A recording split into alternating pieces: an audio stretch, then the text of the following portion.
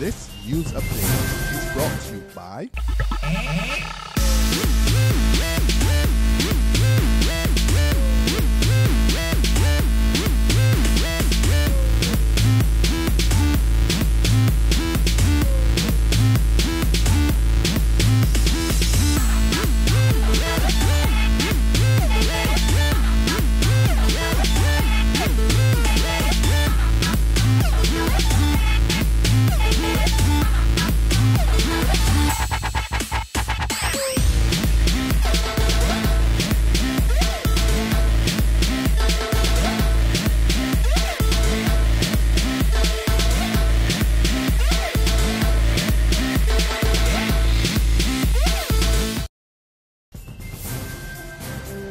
This is the 6 p.m. Barbados Today update for Thursday, June 26, 2014. I'm Kmar Jordan. Good evening. At this hour, we're hearing that another prisoner is set to get a new lease on life. Barbados Today has learned that after more than 18 years behind bars, Arley James will walk out of Dodds next week. James was convicted of the 1994 murder of his wife, Deborah James. He was sentenced to death for the crime. But in 1997, the British Privy Council heard his appeal, and 2 years later, it quashed the murder conviction to a lesser charge of manslaughter and set aside the death sentence. The news comes swiftly on the heels of this morning's release of two other prisoners. Peter Ford and Orlando Lord made their walk to freedom after serving 15 years behind bars. The families of the men are still celebrating their release. I'm only sorry that his dad didn't around. His father died, you see? So I only saw his father to see him come home today. It would have been great. It would have been great. I give him God thanks.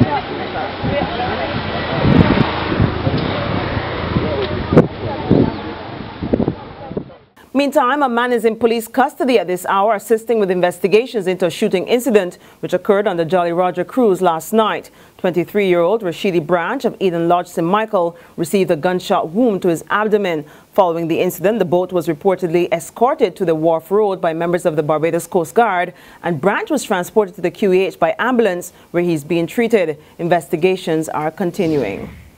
In other news, it will not be business as usual at the Barbados Community College, so says the Senior Industrial Relations Officer of the National Union of Public Workers, Wayne Waldron, as the BCC workers downed tools this morning to protest late payment of salaries. The NUPW spokesman says workers are frustrated that their plight is not being taken seriously, despite continuous talks with the necessary officials.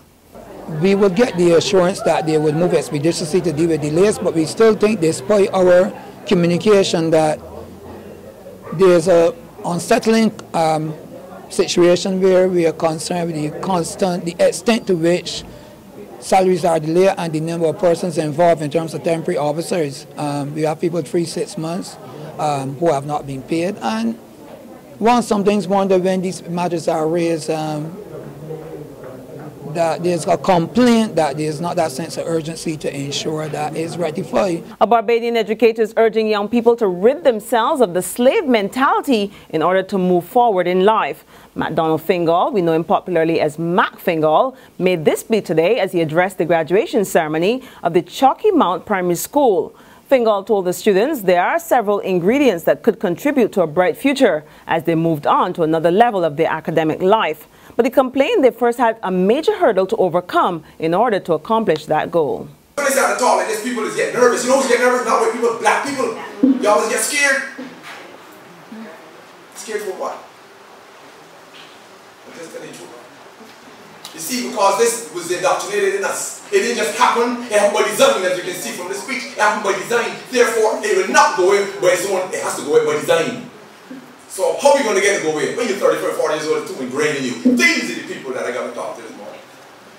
3 years, 4 years old, 5 years old, and show them that things can change.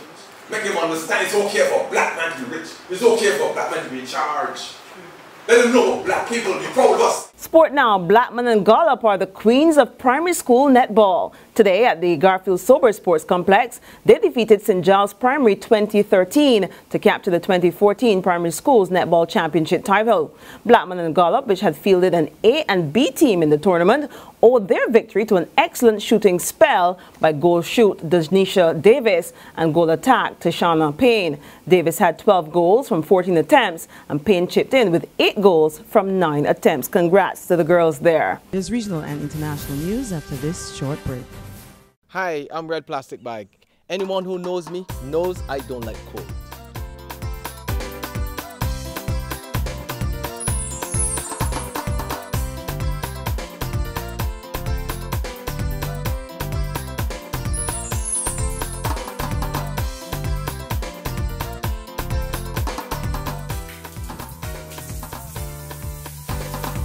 Sunshine reigns in my country. I love it. It's your sun power. To news from around the region, the mosquito-borne chikungunya virus is spiraling out of control in St. Lucia. According to Dr. Michel Francois, a surveillance officer at the Epidemiology Center, the disease, which is spread by the Aedes aegypti mosquito, has now affected people in all 17 constituencies. Francois did not give numbers, but she says there are more cases in the communities than what is being reported at the hospitals and health centers. Caribbean-wise, chikungunya has affected more than 183,000 people to date. On the international scene, the World Health Organization is tonight urging African authorities to take drastic action to stem the spread of the deadly Ebola virus. Nearly 400 people have died in an outbreak which started in Guinea 4 months ago and spread to neighboring Sierra Leone and Liberia. The WHO says it's gravely concerned that the outbreak, which is the largest in terms of cases of deaths and by geographical area, has the potential to spread internationally. There's no vaccine for Ebola, which spreads through close human contact. And that's our 6 p.m. update. Be sure to join us first thing tomorrow morning. That's when Emmanuel Joseph will bring us our next update. Until then, you can log on to www.barbadostoday.bb, subscribe to our e-paper, or like us on Facebook to get more news and sports. I'm Kmar Jordan. Have a good night. See you tomorrow. This news update is brought to you by